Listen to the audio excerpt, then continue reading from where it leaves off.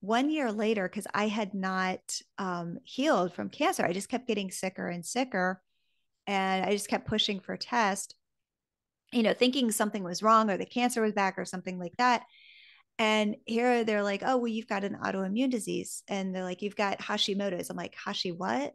And the doctor gave me some, thyroid medicine and, scooted me out of the office. And I get home and I'm like, wait, what just happened?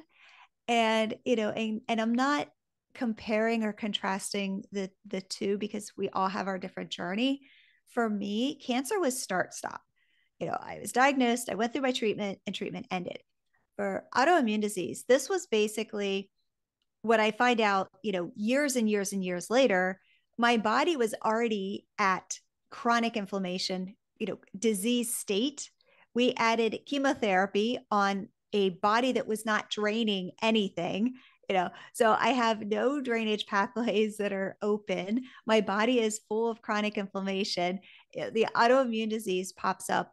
And then after that, it was years of debilitating chronic fatigue that was so bad that in 2017, I was bedridden and I was forced to resign from my dream job. And that year was, I was in victim mode. And I just thought that this is how life was supposed to be.